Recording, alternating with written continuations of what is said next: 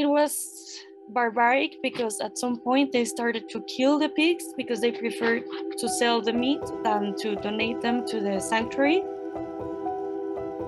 On a Sunday night around 6 p.m. Suddenly there was a video that was going viral about an accident that a truck that was carrying pigs to the kill pen. So we were like, no, we need to do something. So we immediately catch a taxi, went there. It was in the middle of the highway. We started rescuing the pigs. We were there for around, I will say, 8 to 10 hours, trying to bring them off the truck.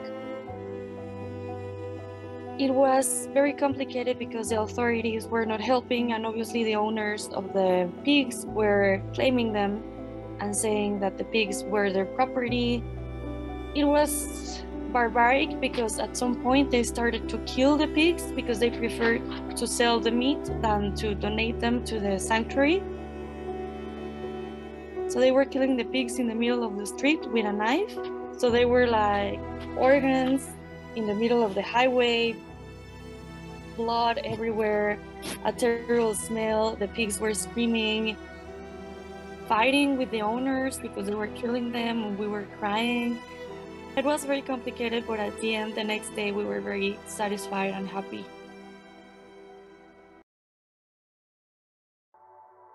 400 pigs were on the truck.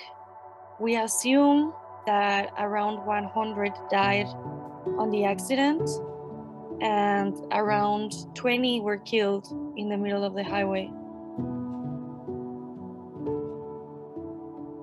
We were able to rescue 16 pigs, but one of them was euthanized because of the internal damage and a fracture that he had.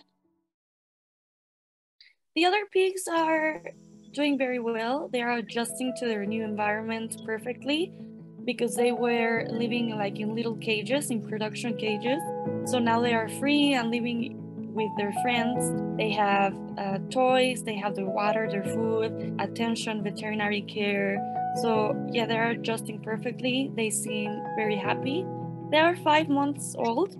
It's the age where the production circle ends.